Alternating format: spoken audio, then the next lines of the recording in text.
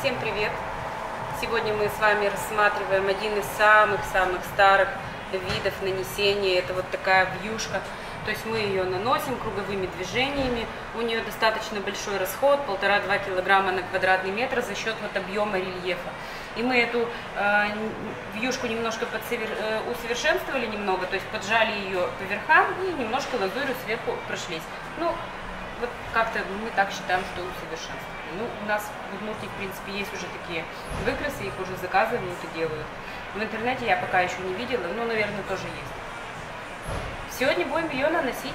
Самый востребованный, самый старый, но до сих пор самый востребованный образец. Мы пользуемся кельмой и шпателем, плюс декоративная штукатурка. Больше никакие инструменты тут не нужны. Наносим тонкий слой, кладем материал на кельму, наносим тоненький слой.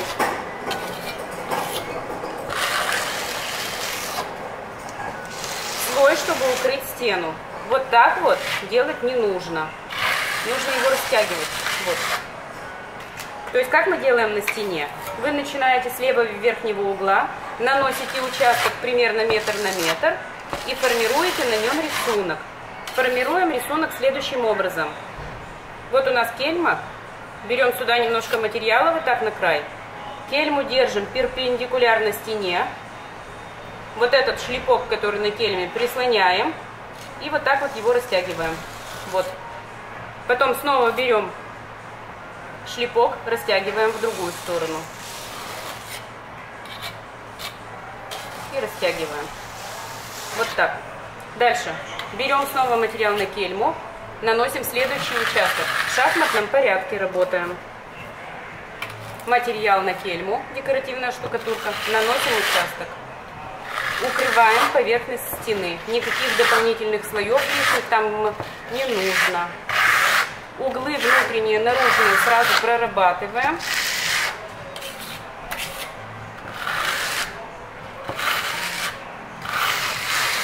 Нанесли участок метр на метр. Снова берем шлепок, соединяем рисунок. Вот так. То есть мы держим кельму перпендикулярно стене, прислоняем шлепок и размазываем его. Вот. Вот.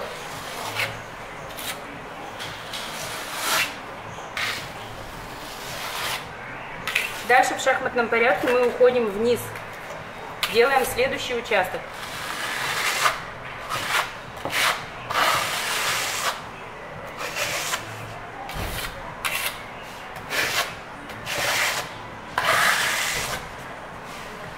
Вся стена наносится безотрывно в шахматном порядке. Участок, следом участок, дальше ниже. И вот так вот. То есть мы не даем засохнуть материалу. Для того, чтобы соединились два участка между собой, материал должен быть сырой, не высохший. Берем штукатурку на кельму, размазываем ее вот таким образом по стене. Вот так. Если хотите где-то добавить, берем и добавляем. Вот так.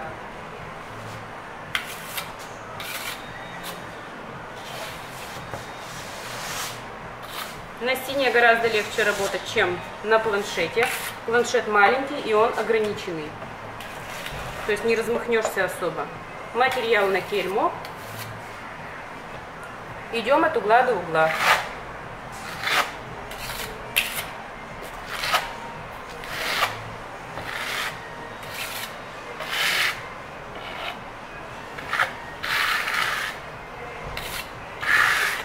Соединяем, пока сыро. Вот у нас сейчас и этот участок сырой верхний, и левый сырой, и здесь сырый. И мы вот сырой с сырым соединяем. Вот так.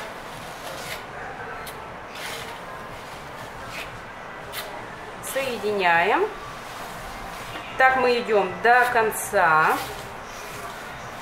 И даем ему высохнуть. То есть стена у вас готова от начала до конца, и вы даете ей высохнуть. Подсохнуть. Материал можно наносить как гуще, так и потоньше слой. То есть тут кому как нравится. Вы смотрите, вот пока он сырой, вы можете его реставрировать. где-то добавлять, где-то убавлять. Вот так. Даем ему высохнуть. И вернемся мы к нему. Так, если у вас бы это была стена, то через часик, через 2. Вот так. Ждем высыхания. Дальнейшее наше действие. Прошло полчаса, у нас подсох образец немножечко, то есть он подстыл. Он еще сырой, но он уже подстыл. То есть нужно влажной кельмой.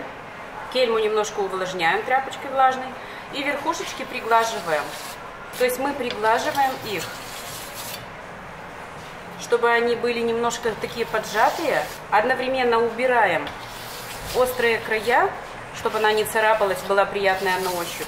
И приглаживаем верхушки, чтобы в дальнейшем можно было вот по этим же верхушкам лазурью пройтись. То есть наш образец будет блестеть по верхам.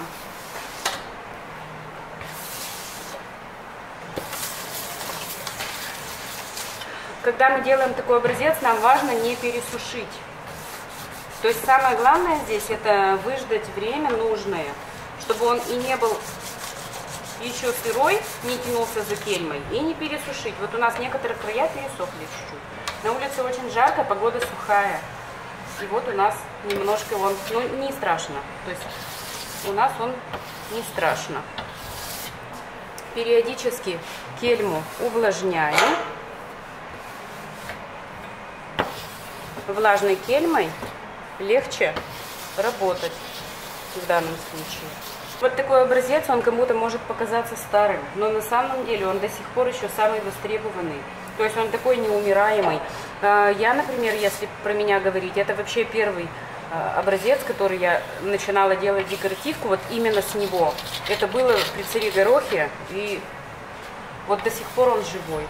И вроде бы в отделе мы, когда стараемся что-то новое сделать, что-то интересное, но самые ходовые образцы это вот такие. Вот такая вот вьюшка. Немножко еще подождем, когда он подсохнет. Теперь что мы делаем следом? Вот он у нас еще подсох, и мы по верхушечкам, вот эти вот прижатые части есть у нас, которые мы кельмой прижимали. Сейчас мы по ним лазурью перламутровой губкой пройдемся, вот прямо по верхушкам. То есть губочка должна быть, допустим, маленькая и практически полусухая. Когда вы ее макаете в лазурь, вы ее еще там об края баночки очищаете. То есть прямо по верхушкам надо. Нежелательно, чтобы она шла по всей поверхности, вот эта лазурь. Потому что цель у нас сейчас другая. Сейчас наша цель покрыть по верхушкам, поэтому мы и делаем поджатие вот это. Аккуратненько, смотрим сбоку.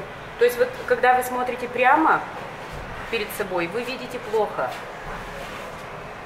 Все вообще дефекты, и декоративка, она очень хорошо видна сбоку.